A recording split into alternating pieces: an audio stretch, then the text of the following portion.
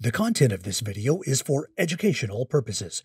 Any decision to revise one's clinical practice is the sole responsibility of the individual clinician.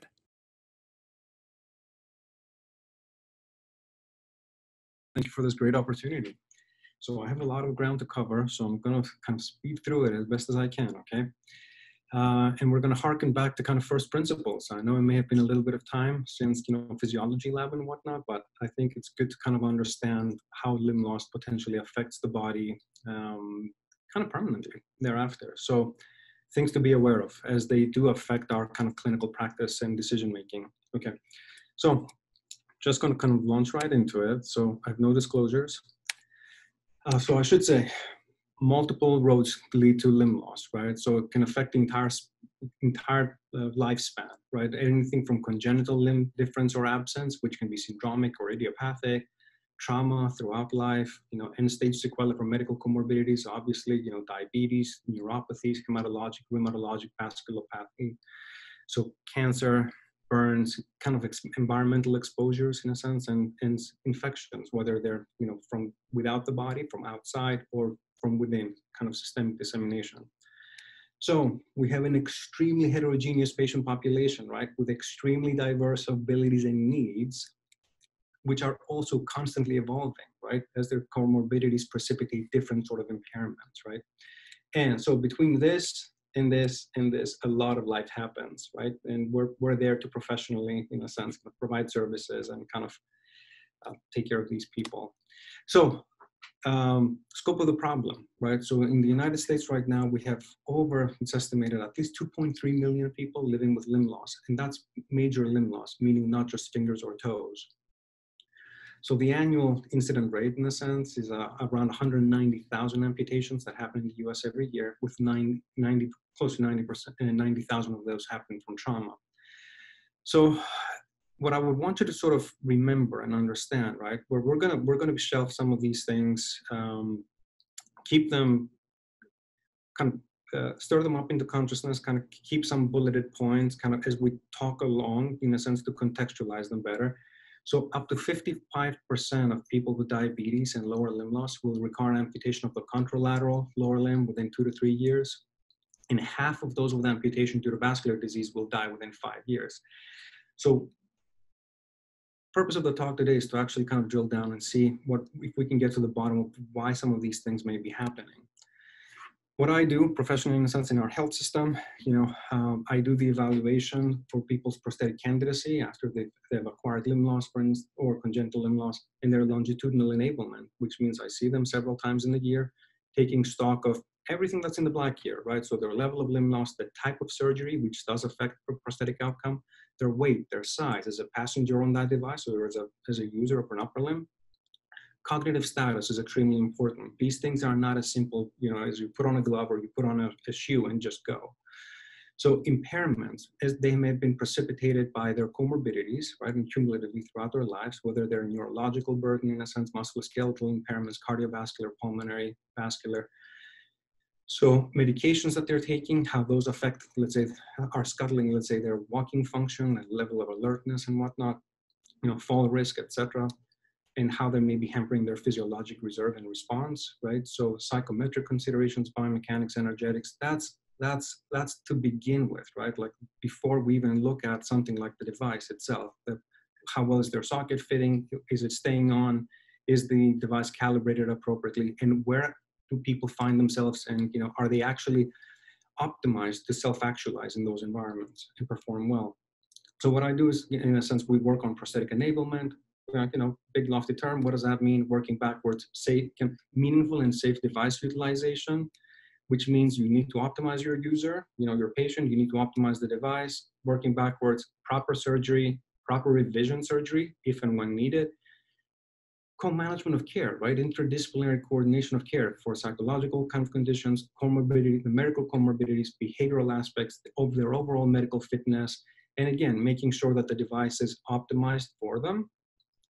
And then work hardening accommodations, transportations. And this is constantly reevaluated by the entire kind of health team. So things that are extremely important to know. We're going to call this the pump and bellow story, right? So heart and lungs. So it's extremely important to appreciate how acquired limb loss can actually affect the physiologic response and reserve in the body. There was an extremely important study back in '94 by Kuribylov, like in the Soviet Union. And so considering basically a cohort of 230 Russian soldiers, these are young men, 20 to 40 years old, who have no other medical problems, right? So there's no other prior history of cardiovascular or pulmonary disease. But the only thing that's happened is they've lost a limb in the war. These folks are at least 4 months into since their amputation, and they're being compared to 30 of their typically able-bodied buddies, okay? So let's see. So these are 52 transtibial, 56 transfemoral, and 39 who have a transfemoral on one side in terms of lower limb, and plus loss of some measure of the contralateral lower limb. And they're considered jointly in the evaluation. There's 49 unilateral shoulder disarticulation and 34 bilateral. And we're going to study the cardiorespiratory status and exercise capacity of these individuals because it's really quite telling. If we do this with ergometer testing, right? So obviously our lower limb amputees are going to use a hand cycle, or our upper limb amputees are going to use basically a stationary bike. And these people are going to be challenged, right, at 20% of their predicted VO2 max, 35, 50, and 75. It's a graded loading protocol. I'm going to orient you to some of these slides. So these are the typically able-bodied folks, okay? So with, at rest, pretty much normotensive. This is the control group, typically able-bodied. With 20% of VO2 max, yeah, blood pressure goes up. This is normal exercise physiology. We know this is what's going to happen. So at 35, 50, 75, blood pressure goes up. Three minutes after discontinuing the exercise, 6 minutes and 10 minutes, blood pressure comes back down. So when we look at what happens in lower limb amputees, the case of the transtibial, in a sense, pretty much the same pattern. However, transfemoral and transfemoral plus something on the other side, even at rest, people tend to have a higher blood pressure. And with each level of loading, again, there's a consistently statistically noted difference, right? That reaches the level of statistical significance in any case. And we'll get back to why some of this may be. One of the most important things, I really want you to sort of kind of remember the slide. Looking at the cardiac output, right? Let's look at heart function, okay? In the typically able-bodied condition, so the way to sort of understand the slide, and I'm hoping people can see kind of the pointer on the slide. So from the rest condition, let's say your heart rate is 50. If your heart rate goes to 100, that's a 100% increase, okay? So this is a delta from the rest condition at 20% loading, 35% loading, 50, 75, 3 minutes of rest, 6 minutes of rest, 10 minutes of rest. And what we have is the cardiac output as it responds to the exercise, and this is normal, this is a typically able-bodied condition, as a dot product of the heart rate and the stroke volume, okay? So let's see what happens. So this is transtibial. This is transfemoral. This is transfemoral plus. And I know everybody's muted, but I'm hoping that there's some gasps, okay? So something that should be readily apparent here, right? This is what's important. You can say that we expect cardiac output to be proportional to lean body mass. So there's less body to serve. The cardiac output, we don't so much care that it's lower, okay? There's less body to serve. However, look at what's happening with the stroke volume. So even in a transtibial amputee with submaximal exercise, 75% of predicted VO2 max, there's a dip in the stroke volume. If this had just been proportional body size loss, in a sense, everything, the fundamental relationship of the stroke volume still being able to elevate should have been maintained. Everything should have been pointing up and kind of coming back down in unison. However, we're seeing that with lower limb loss, right, people need to kind of flog their heart a little bit faster. The heart rate goes up. And the more you challenge people with activity, they're almost overtly reliant, the more proximal the limb loss, they're overtly reliant on escalating the heart rate to maintain their cardiac output.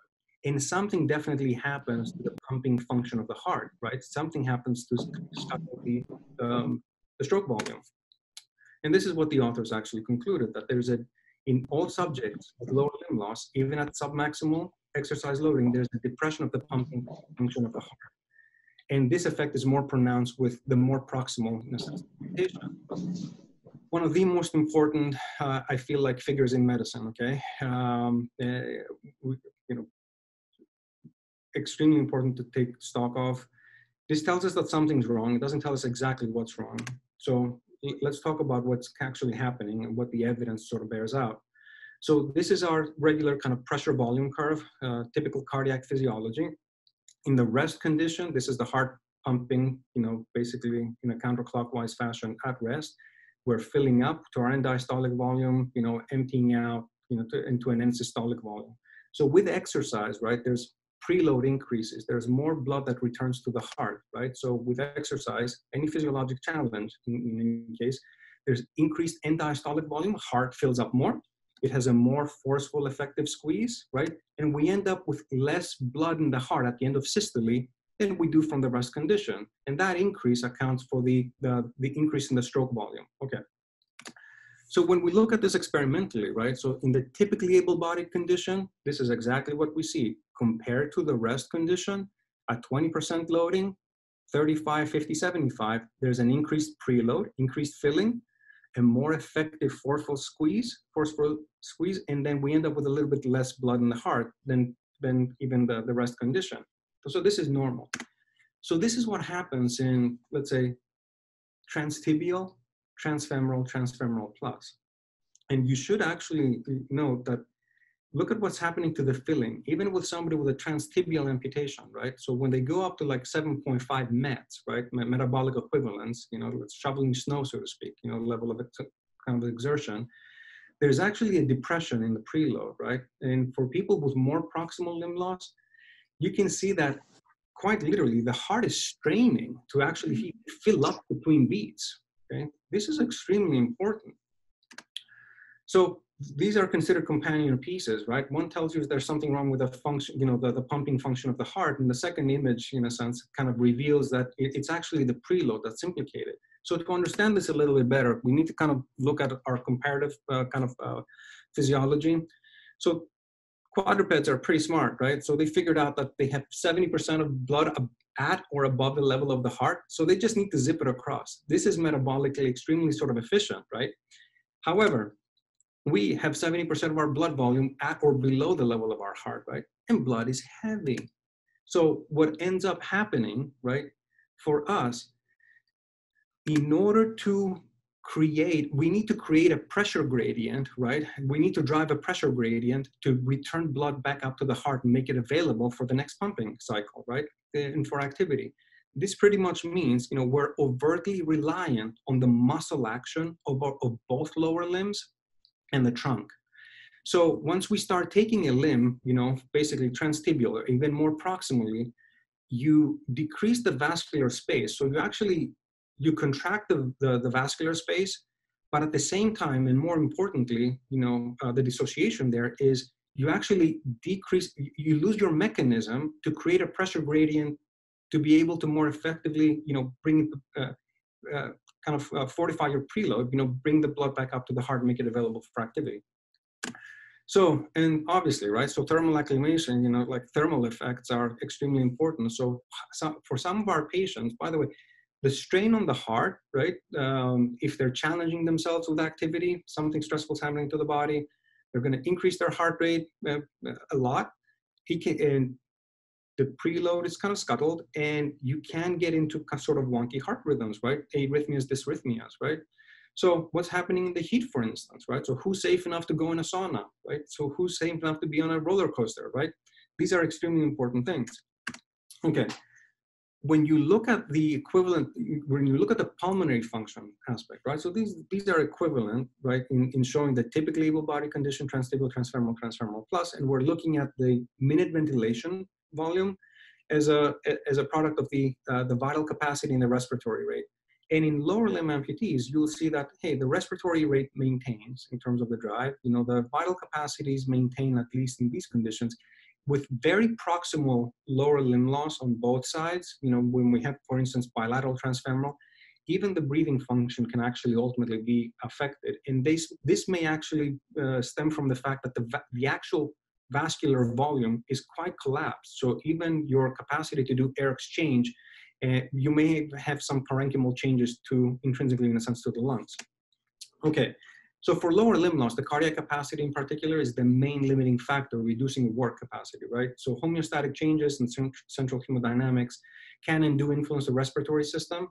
So we have body mass reduction, right? Vascular compartment reduction, blood flow volume reduction, reduction in contractile myocardium capacity, which is interesting because if you decrease the preload, basically, the Frank-Starling curve in a sense, well, the pump in line basically remodels. It gets short, it gets smaller and stiffer. And then when you ask more of it, you challenge it with activity, the only trick you have up your sleeve in a sense is to just try to go faster. Okay, so we end up also having a result in pulmonary ventilation and respiratory capacity decline. So VO2 max can actually be seen to decrease, right? All right. In terms of upper limb loss, when we look at the hemodynamics for people who have had a very proximal upper limb loss, hemodynamics are not affected. However, right, pulmonary function is quite affected. So compared to their typically able-bodied controls, so unilateral shoulder disarticulation and bilateral shoulder disarticulation, right, you see so inspiratory capacity down by almost like a fifth, right, or a quarter, and almost like to a third here. Minute ventilation volume, vital capacity, total lung capacity, inspiratory and expiratory reserve volumes are decreased and pretty significantly, right? So, and also you lose the capacity, once you're challenged with activity to increase, your inspiratory capacity, and you don't demonstrate an adequate increase of maximal ventilation. So which of these lung volumes are actually affected? All of them, okay? These are important things to know because, so for instance, very proximal upper limb loss, as we'll see, right? So anatomic, dynamic, and biomechanical disturbances and dystrophic processes, as showed with the shoulder girdle and thorax, can and do occur after very proximal upper limb loss. So you end up having atrophy of the muscles that used to go from the thorax, in a sense, from the trunk, in a sense, to the humerus.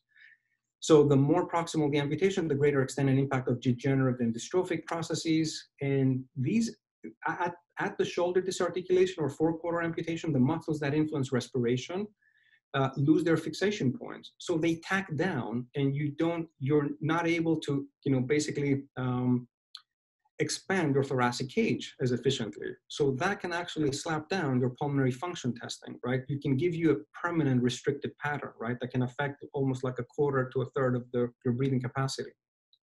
So the sum total of anatomic and biomechanical disturbances and dystrophic processes are responsible for thorax mobility decline and lack of mobility increase with activities. Okay. So compromised hemodynamics and reduced tolerance to exercise loading is considered to reduce work capacity, and there's a direct relationship to how much of a limb, in a sense, is lost. So if you were to take a typically able-bodied person, again, do some ergometer testing, at a comfortable 42 milliliters per kilogram per minute of oxygen, they may be able to crank out 2.8 watts per kilogram per minute, right? So for somebody who has a unilateral amputation, that drops down to 1.7, bilateral drops down to 1. So this is a significant reduction, right, in work capacity, right, in physiologic reserve. So what does this mean in terms of how much should we be challenging folks even through their rehab and, and activities, even educating them about what's an appropriate level of sort of activity to maintain? So for unilateral transfemoral, transtibular, or shoulder disarticulation, people should probably be staying well within their 40 to 60% of their VO2 max. For bilateral, this drops down significantly low, right? So you understand the work capacity, there's a ceiling effect there, right? From a safety margin standpoint. Is there any point to exercising? Well, some of these folks went back for a 2-month training protocol, right? And then they re-examined their hemodynamics, right? So there's, a small decrease in the maximal heart rate that's attained. There's a small increase in the stroke volume. There's a small increase in the cardiac output. However, overall work capacity is very minimally affected, right? And their VO2 max. We have, so there's a permanent change, right? That actually happens. So let's think about the typically able-bodied condition again, right? So somebody at rest, let's say, typically able-bodied, 5 liters per minute in terms of cardiac output. With activity, our reserve, right, to ramp up, our cardiac function, into our heart rate reserve and everything, basically we can increase that to 15 to 20 liters per minute, right? In setting vigorous exercise. If you were to commit yourself to sort of, improving your fitness, right? You can only bump that up just a modest, like 10 to 20%. That's about it. By comparison, just understand, world-class athletes achieve maximal rates approaching 40 liters per minute, right? And they're a different beast, right? It's a quantum state apart. And the incongruity is probably due to genetically determined greater than normal heart size, along with intensive long-term training undertaken by exceptionally able competitors. So cardiac output varies with approximate proportion to lean body mass, and it tends to decline after your 20s. Putting all that together, effectively, everybody on the red curve here is kind of living La Vida Netflix, right? So untrained, and if you go to the gym, commit yourself to a process, maybe you bump up to this blue curve. However, it's still, most people are never going to be able to reach this kind of confluence, genetic confluence and training in a sense that sets world-class athletes apart. The reason I'm mentioning all this is to basically say after limb loss, right, and especially let's say lower limb loss, you're kind of slapped down to another curve, to another line here, right? So you drop down, and try as you might, you never go back up to your own potential able-bodied maximum, right? So this is extremely sort of important to understand. This is akin in medicine to, let's say, somebody's pulmonary function testing, right, throughout life, if they've been smoking. So if this is our, lung function test, FEV1, at 25 years of age, there's an expected age-dependent decline that's going to happen slowly over time, leaving you, well after 75 with a fair amount of reserve, right? Like this is pretty good breathing capacity to have. If you've been smoking, obviously you ratchet down, and even if you quit smoking, right, you never go back up to an age-matched, in a sense, non-smoker. So it just continue the same rate of decline. So the same sort of thing happens. So this is the sequelae of the surgery. Basically, if this is back to our pressure volume curve, right? If we go from the rest condition, in a sense, to the exercise condition or physiologically challenged condition, if this is the capacity we would have had, right? The sequelae of the surgery are, with decreased preload and hypokinesis, right? Like people end up with a smaller, stiffer heart. When they are challenged, in a sense, the preload is scuttled. They may end up needing to kind of squeeze more blood out of the heart. But please don't forget, we also have the meds on board, right? So we've been looking at these effects, and they're can't miss effects. They're big effects in people who haven't had any cardiac problems, right? That's not our typical patient. Our typical patient is coming in maybe dysvascular. They've had so the same critical limb ischemia process that may have cost them, inflow to a limb, and it's happening the body over, coronary artery disease, their status post stents, 4-vessel CABG, etc. Pretty diseased heart in a sense, right? So this is still very much in play. And the medications that are on board, right, the inotropics, we put, beta blockers, for instance, right? They're going to slap down, right?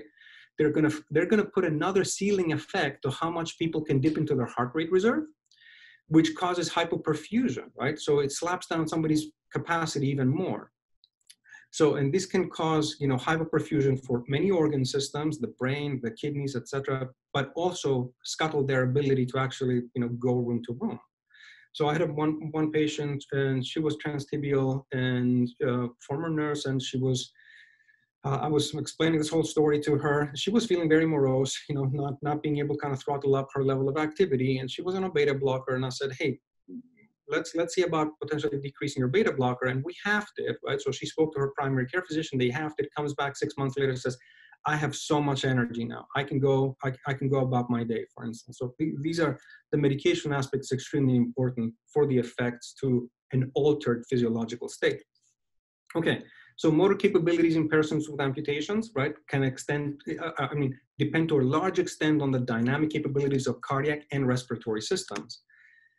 Am I saying people shouldn't exercise? Not at all. So what do we make of these folks, right?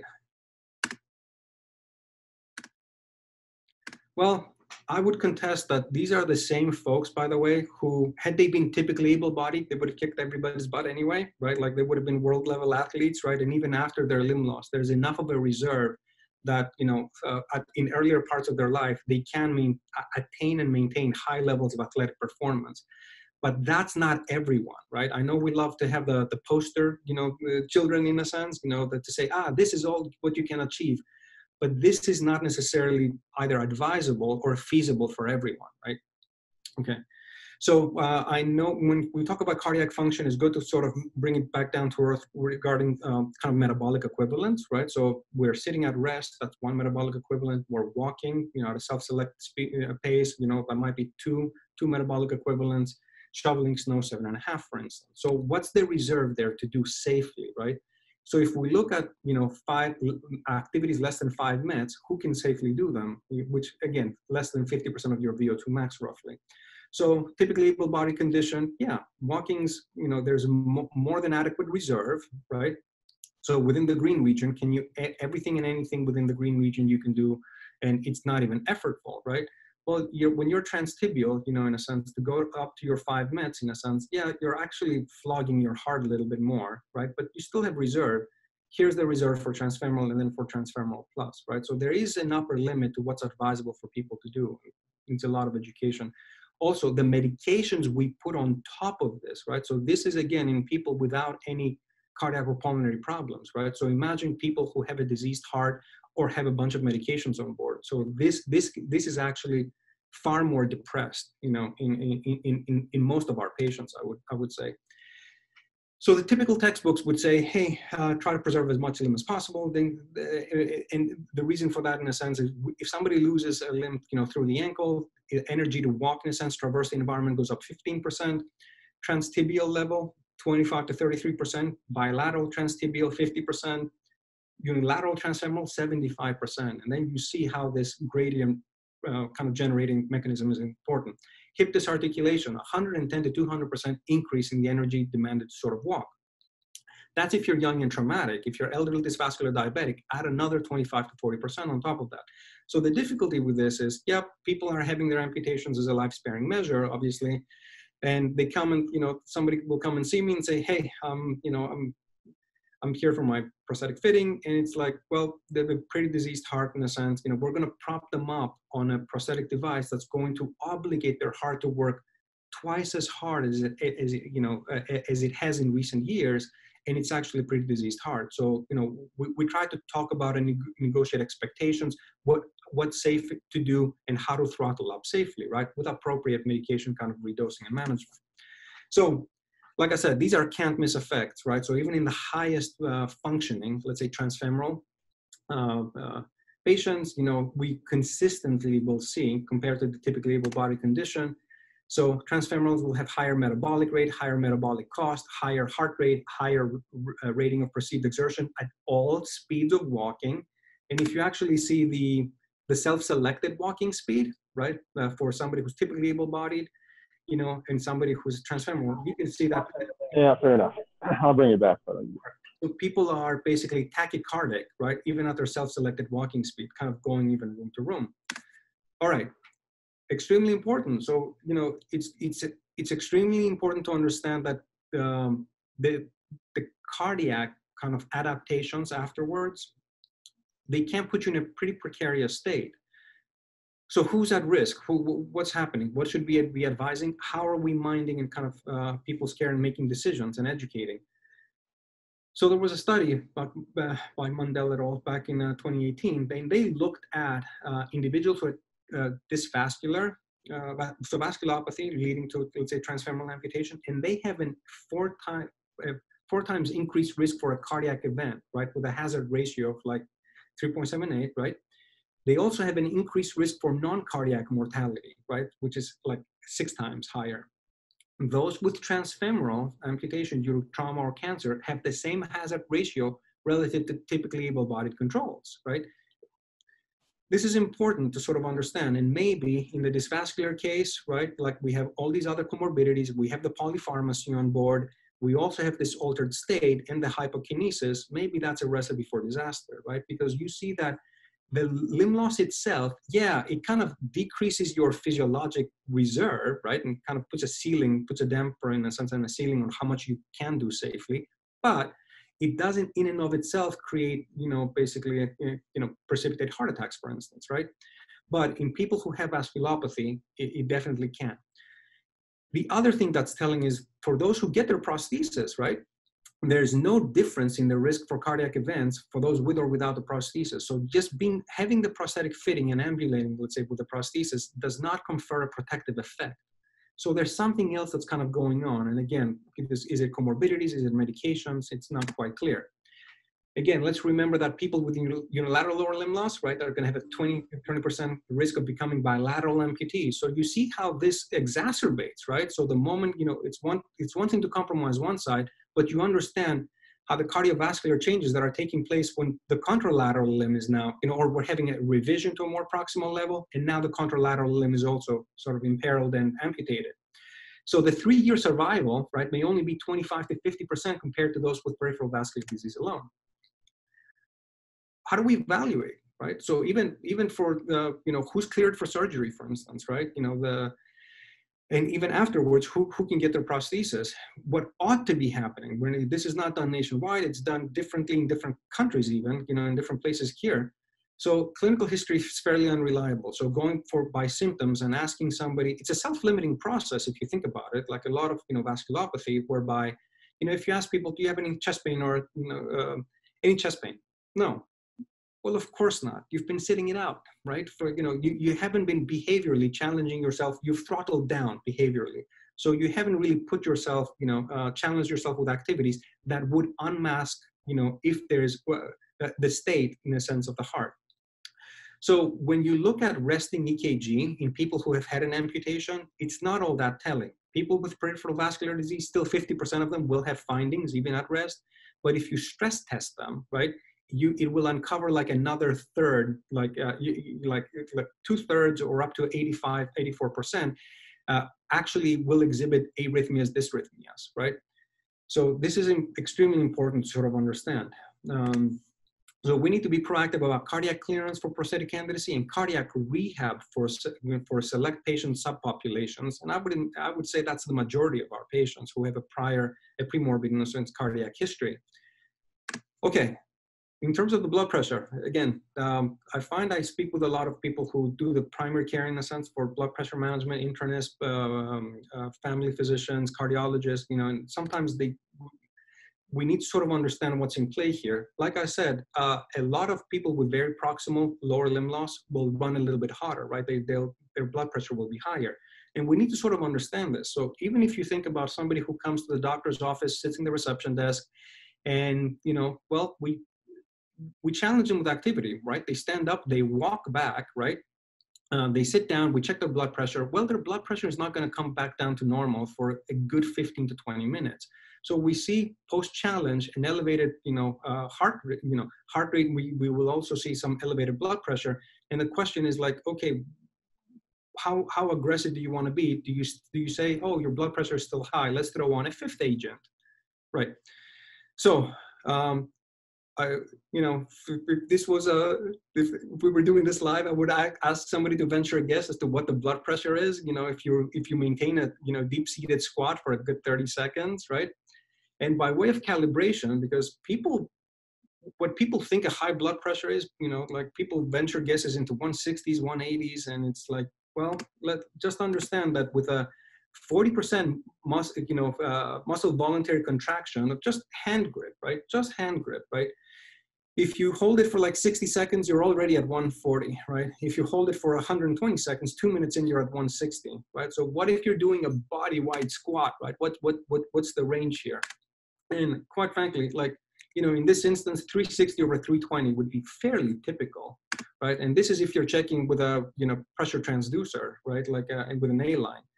So we've known for a long time, so arterial blood pressure response to heavy resistance exercise, this is normal to be happening neck on down. So the greatest peak pressure is double leg press, for instance, 320 over 250, in one subject 480 over 350, and that's normal. Neck on down, the body experiences a really wide pulse pressure difference, throughout the day. So, and if you see basically people doing their double leg press, this is let's say the eccentric and concentric and eccentric phases of the exercise. The mean arterial pressure keeps on rising, heart rate also rises, And if you see activities like people being normotensive at rest with one arm curl, right? This is at one single dumbbell, right? Like your pressures are pretty high. It's just not all out what's sort of kind of appreciated. So we do have the autoregulatory mechanisms in the neck. We want central perfusion pressure to stay in a sweet spot, obviously. At some point, be it atherosclerosis, be it long-standing pressure in the tank, even at rest, these mechanisms relent and, you know, people stroke out or, you know, have other sort of pop aneurysms and whatnot. But I would say this is pretty normative, right? And it's good to sort of remember that even when we're evaluating blood pressure and taking stock of somebody's range, understanding how it relates to their level of conditioning, any dysautonomia that may be in play, right? So it's also, in our amputees, in a sense, it's also a question of the hypokinesisness. So rarefaction is extremely important to sort of understand. And in vascular physiology, right, that's the process that results in a reduction in the density of capillaries in a tissue. So think about it this way. If you're not using your muscles, right, you decrease capillary density in them. If demand, right, okay, so conversely, if you have a state where blood flow exceeds demand for periods of several days or more, microvascular vessels degenerate, reducing vascular density and increasing resistance. So, and we'll see why this is important, right? So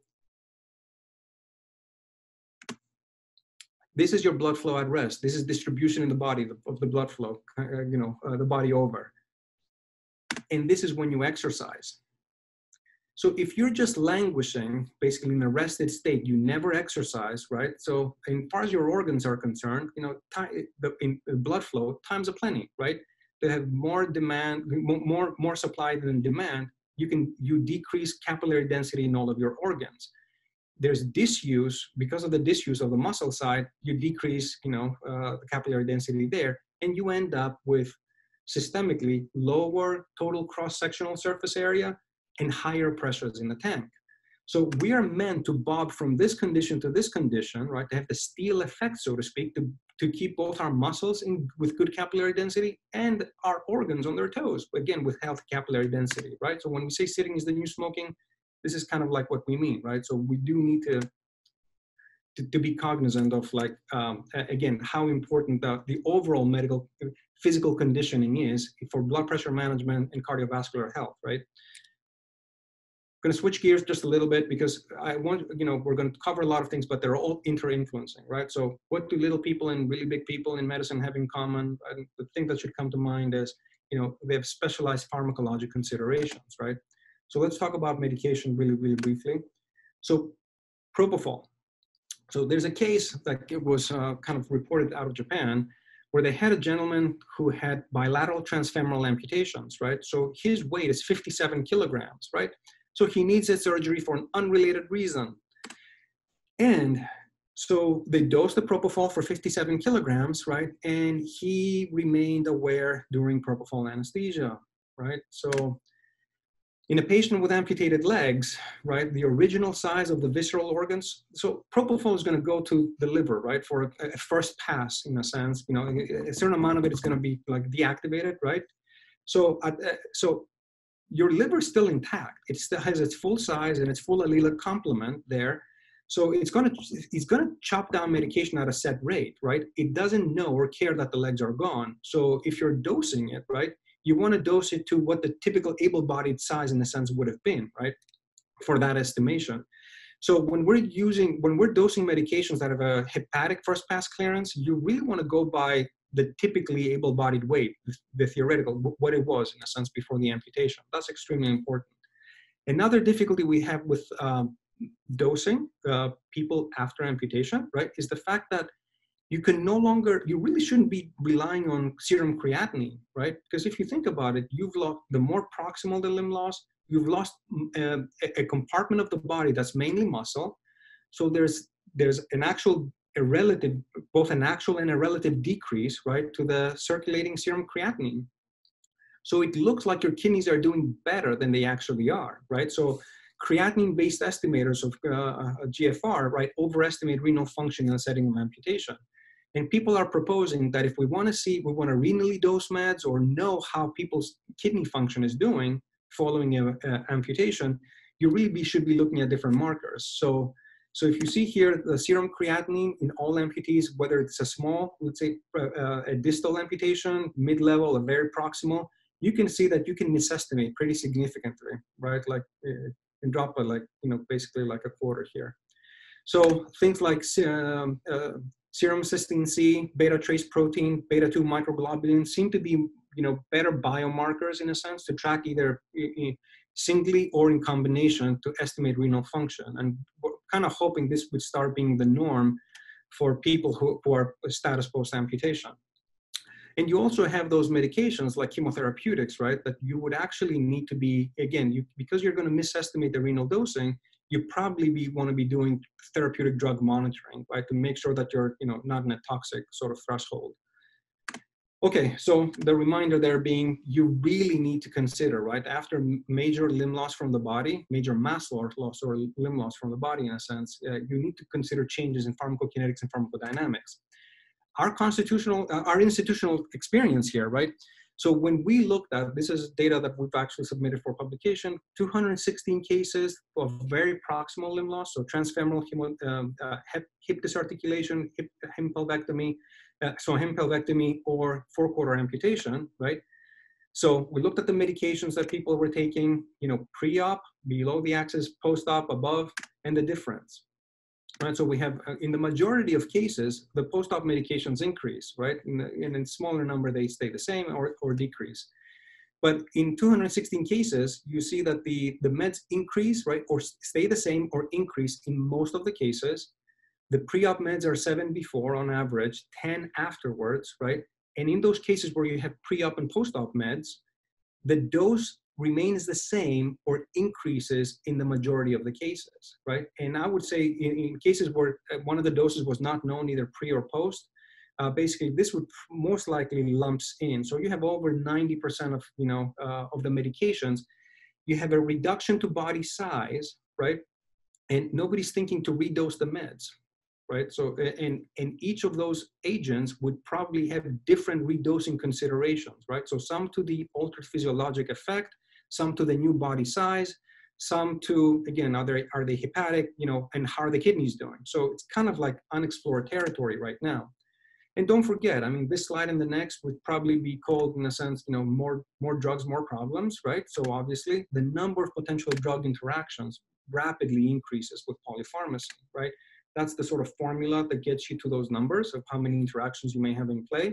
And even for on the averages, you can have a significant number that's sort of theoretical ones that you need to watch out for.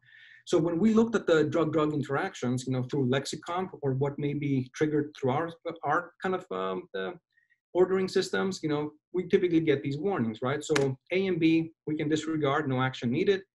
So C and D, monitor therapy and consider therapy modification. Well, there's a question of like, how useful are these in practice, right? They're kind of as useful as this, right? Warning, consider yourself warned, right? But they don't quite tell you what to do.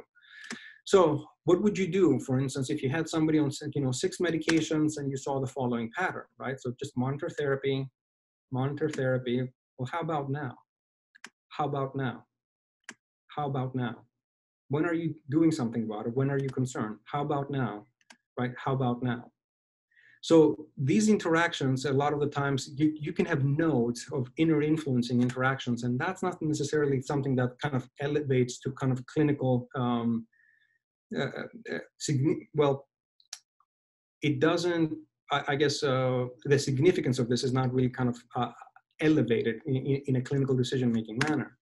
So the drug interactions, the other thing we need to understand, they can differ, what gets triggered in a system, they can differ among databases, right? So they're based on software algorithms. So a lot of these are not experimentally verified, but hypothesized, right? So they only consider the active metabolites. So there's no telling what the breakdown products, how they're influencing one another. And they also assume unobstructed elimination, right? Which how many of our patients post-operatively, let's say, may be constipated, for instance, or have urinary retention. So, and there's no weighted complexity matrix to sort of elevate, hey, you have 3 or 4 agents that are inner influencing, you may want to do something about this, right?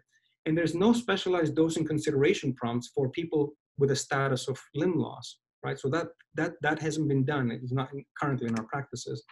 So the C-type warnings, when we looked at them again before and after, right, and here's the difference. We gain a whole bunch of C-type warnings, right, to monitor therapy.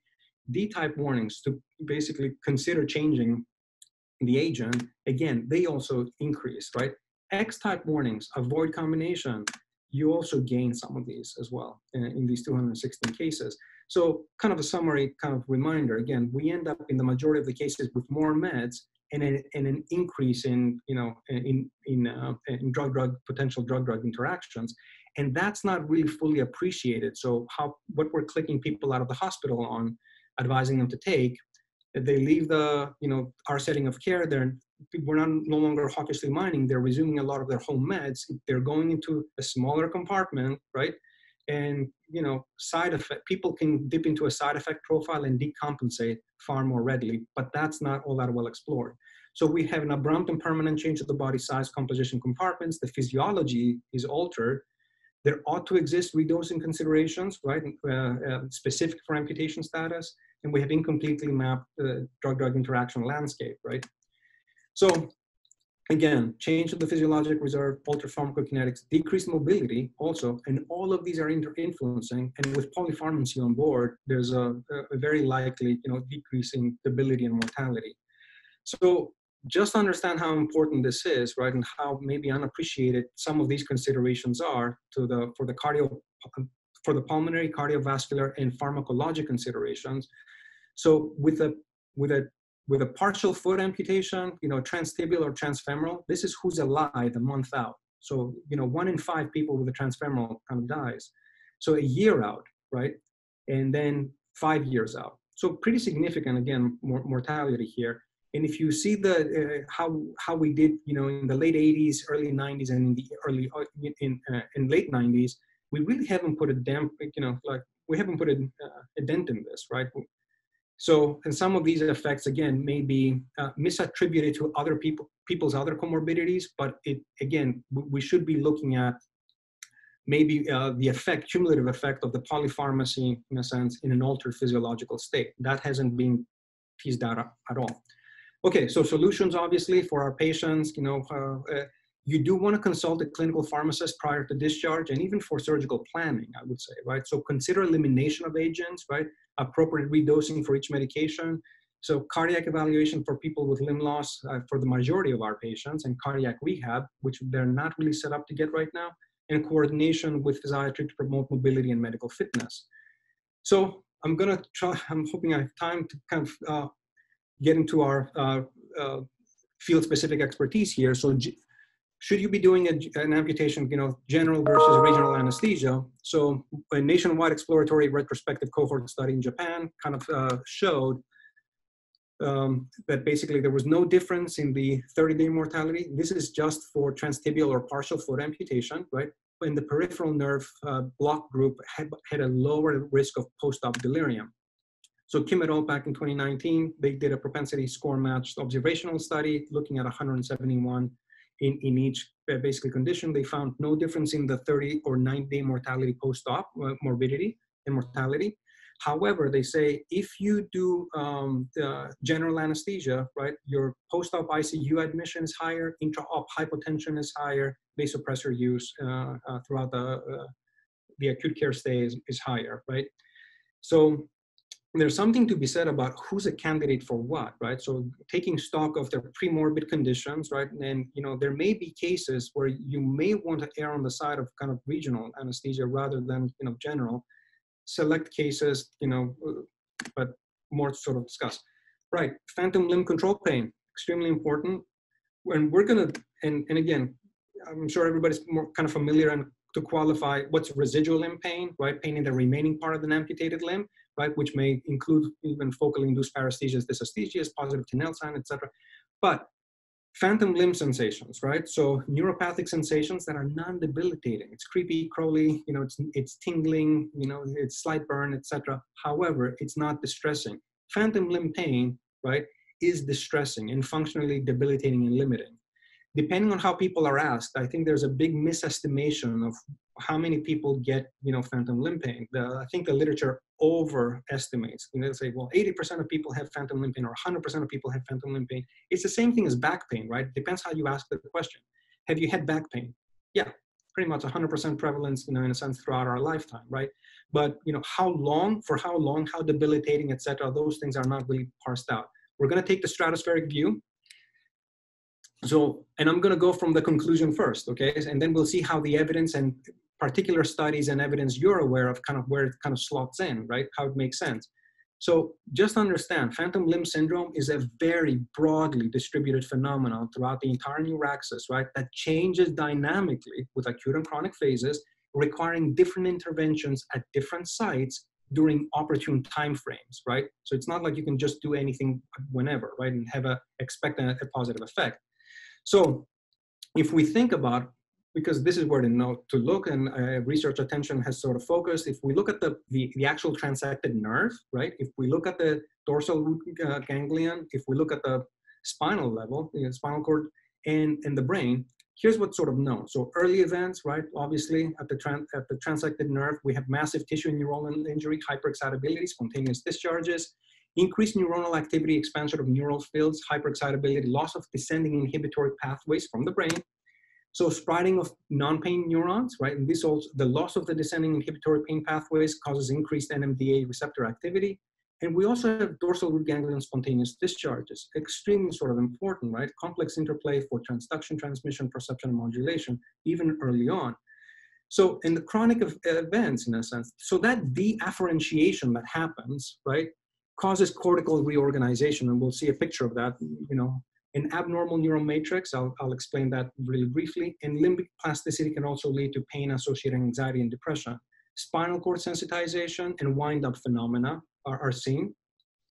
The dorsal root ganglion, actually, even in after acute transection of a peripheral nerve, you can actually, people are now saying this may be a target on account of, it can actually generate 75% of the ectopic basically activation, whereas the neuroma, if they are, is responsible for 25%, right? So there seems to be something that's happening at the level of the dorsal root ganglion, kind of those sort of bidirectional sensory cell bodies. So what do we mean when we say cortical sort of remapping, right? So the deafferentiation, information is not coming in. So in both our motor strip and our sensory strip. So the fact that there's no longer input, right? You can have, that's prime real estate, from a neural tissue standpoint. So neighboring areas will actually encroach and take over. They need that basically for processing. So subjectively, somebody will be describing a telescoping phenomenon, an altered sense of perception of where the phantom limb is, right? And what configuration it is. Things to understand, like what is the place of things like mirror therapy in all of this?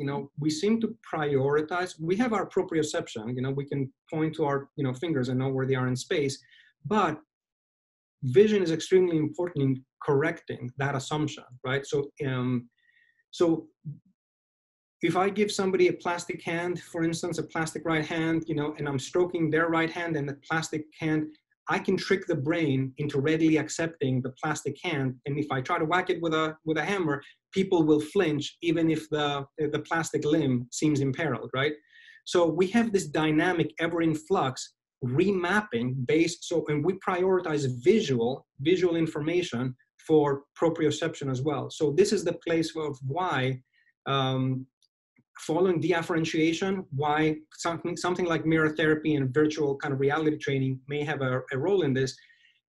But again, it's not for any type of phantom limb pain. This may be if somebody feels like their limb is in a very clenched position, which is disfiguring and kind of distressing to them. So for subsets, this may be important. So let's talk about interventions, right? So at the level of the brain, so we have deep brain stimulation. Some people are trying out some repetitive transcranial magnetic stimulation, tracheotomy, mirror therapy, virtual therapy, spinal cord stimulator, cordotomy, dorsal root ganglion stimulator, dorsal root entry zone lesioning, cryoablation, RPNIs will show really fast, and targeted muscle reinnervation, collagen, nerve wrapping, revision surgeries, right? So there's a question, and obviously, don't forget the medication. Our prosthesis is a big part of this, right? So proposed surgical approaches for neuromodulation are spinal cord stimulator, dorsal root ganglion stimulation, lower voltages, more targeted approach. They seem to be decreasing people's pain by like 50% or dropping 3 to 4 points on a numerical pain scale. And peripheral nerve cuffs as well that may cause hyperexcitability in a time-controlled fashion, right? Then obviously some advanced neuroprosthetic techniques I'm not going to go into in the interest of time because again, glial scarring and whatnot, these are still sort of experimental. So what happens to transected nerves? We've known from way back in the day, right? So the end of that transected nerve, right, is going to basically have a disorganized, kind of attempt at repair. And obviously its surroundings matter, right? So how you treat the transected nerve at the time of the original amputation is extremely important, right? So when lying, where it fetches up, where it's led to rest in a sense, and how you treat it is extremely important for the development of potentially neuroma or phantom limb pain. So when lying on bone or tendon, it can flatten when the side enlarges. So, and people have looked at basically how the sprouting of neurons, how the connective tissue looks like. Effectively, the neuroma is an attempt which is thwarted or blocked by scar tissue for the neuraxis of a divided nerve to seek a distal segment and complete nerve repair. So the regenerating neuraxis either form spirals or irregularly distributed and dispersed fibers, right? And these in turn growth stimulate the connective tissue to increase and continued growth. So the thing to understand is people have taken transected nerves and sometimes they would cut a neighboring vein and put them in just to provide a barrier, or they would do collagen wrapping or a silicone sort of cup at the end, or as we'll see now, things like peripheral regenerative nerve interfaces where you can fillet a little bit of muscle and cap at the newly transected nerve. And the nerve reestablishes a neurophysiologic connection, right? So it's as happy as a clam, right? So it's got a new terminus and it decreases the risk of a neuroma, in a sense, a frank neuroma developing. So these, to a year out, they seem to have, an appreciable effect, right? Not in a complete elimination, but an appreciable effect to phantom limb pain. So obviously no symptomatic neuromas after RPNI. However, up to a year out. However, depends on who you do this on, right? So is it the time of the primary amputation versus, versus are you doing it later where there's maybe limited utility because central kind of sensitization has happened with wind-up phenomena and whatnot. So targeted muscle reinnervation, right, is going to be basically we're going to sacrifice a primarily motor nerve, right? Again, it's got afferent, basically for proprioceptive, and whatnot. So, and we take a primarily peripheral mixed nerve that we have transected, and we basically co-apt them. Targeted muscle reinnervation, again, to a year out, can decrease the chances of, higher odds of lower peripheral limb pain and phantom limb pain and residual limb pain. But it's not, again, it's not complete. So even if we look at the opioid prescription, from a year out, from pre-op to a year out, so it seems to do better for some of our cancer patients, not so much in trauma. The same rates may persist. And again, it's who you're doing it to, right? Because if you try to do even TMR, there are some people who basically, they have 5 patients who reported severe pain even after TMR. They had multiple failed limb salvage attempts, peripheral nerve sheath tumor as a primary pathology, history of an ischemic injury to a distal upper limb, and severe chronic pain for years. So it's one of those know your substrate, right? Who match the intervention in a timely window to sort of the appropriate thing. Perioperative pharmacologic management, I'm going to go through this in a little bit of haste. So pre-op epidural catheters and immediate post-op continuation reduces peri-op opioid consumption. Good evidence for that, with some sort of now emerging to have randomized control trials. Optimized pre-op epidural or intravenous patient-controlled analgesia. Again, starting 40 hours and continuing 48 hours post-operatively, decrease PLP at 6 months. Preventative role of epidural local anesthetic with ketamine and even calcitonin, decrease if it's done early, right? Peripheral limb, phantom limb pain. And nerve catheters, right, have opioid-sparing effects in the immediate post-op. However, they don't seem to have an effect in being prophylactic against the ultimate phantom limb pain. And again, think about, well, if it's a single intervention, let's say a block or a peripheral nerve sort of catheter, well, how was the nerve treated, right? If it wasn't treated appropriately, capped at the end of, at the time of primary amputation, there's processes that sort of bloom and kind of happen in a delayed time frame that, so a lot of these interventions should be happening not singly, but, in the appropriate time frame and in combination. So gabapentin, right, does not reduce long-term incidence or intensity of post-amputation pain. So it's more sort of, symptomatic sort of masking, unfortunately. So tricyclics, right? So no good evidence for the tricyclics. And I'm actually going to come back to this slide. Yeah. I'm going to have to cut you off at this point, unfortunately, because people have to get to the operating room. You've got quite a bit of good information here, and we can talk to Matt about seeing if we can get these slides, the last few slides especially, to people after the fact. But I really appreciate you coming and speaking to our group.